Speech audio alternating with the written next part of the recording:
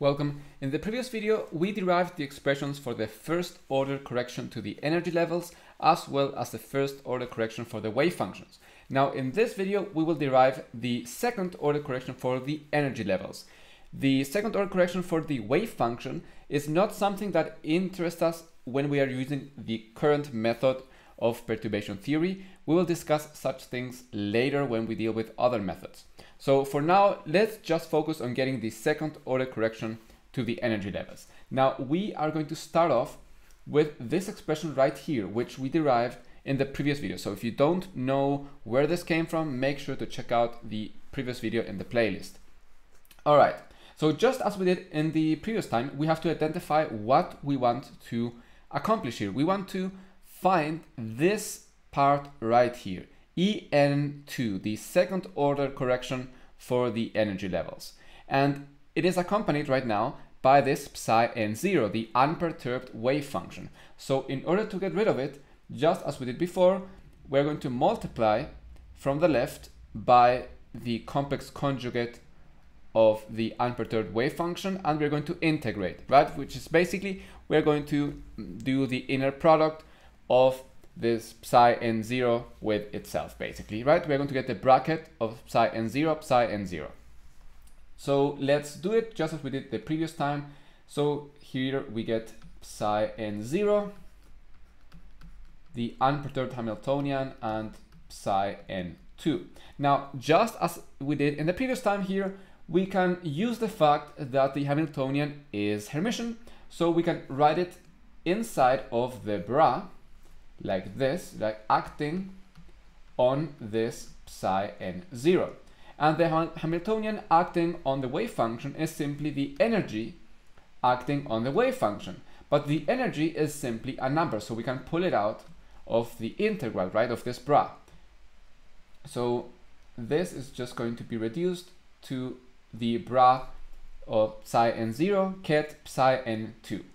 All right, that's the first term. Now the second one, we're going to have psi n0 h prime psi n1, and this is going to be equal to, let's see, well, now we're going to have the bra of psi n0 ket of psi n2, and we have the energy levels of the unperturbed system, which is of course just a number, so we can pull it out. So we get this right here.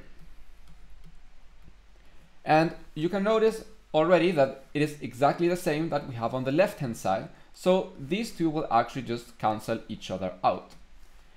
Now we have this term right here. Let's continue with this one. That one is going to be En1, then psi n0. Whoop, that does not look like an n. Psi n1. And finally, En2. I'm just pulling it out immediately now, since we have explained it quite a few times already. All right. And this part here is, of course, 1, since we are dealing with orthonormal states. And right here, it's at the inner product of the same state. So this is just going to be 1, since it is normalized. And as happened in the previous video, we are now left with an isolated En2, which is exactly what we want, because that is precisely the part that we want to find. So let us now write it all by itself. So En2, this is going to be, well, this part right here. So psi n0, Hamiltonian of this perturbation, psi n1 minus En1 psi n0 psi n1. Okay, so let us now take a look at this. Well, what exactly are all of these things? This part right here, it includes this psi n1, which is the first order correction to the wave function. But that is exactly what we found in the previous video, right? So what was it? We found that psi n1 was going to be a linear combination where n had to be different from m of Cmn times psi m0, right? Because we explained it there, but we knew that the unperturbed wave functions formed a complete set, so we could use these as a basis to write or to expand this first order correction. So let's plug this into this part right here. So what we would get is the sum, right, n different from m, cm n, and psi m0. And let me just delete this part right here since we already used it. Okay, and we can pull now the sum outside, and what we have is psi n0. Oh, my tablet is lagging, sorry. What was that? Let's see if it's fixed. Psi n, oh, that's weird, 0, psi m 0. And this, I know it's hard to read, this is psi n0, psi m0. And since n and m have to be different, and these are orthonormal states, this means that this part is going to be 0. So this entire term right here is now 0. All right?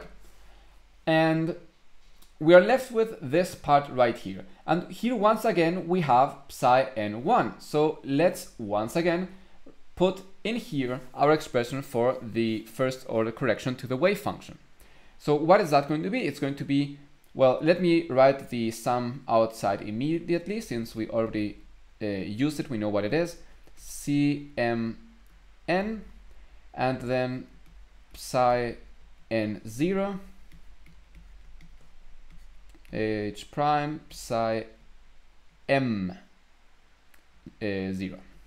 All right, and this is in principle correct and done, but it's better if we also replace the expression that we found for the coefficients, right? We found them in the previous video. So let's just put them in there.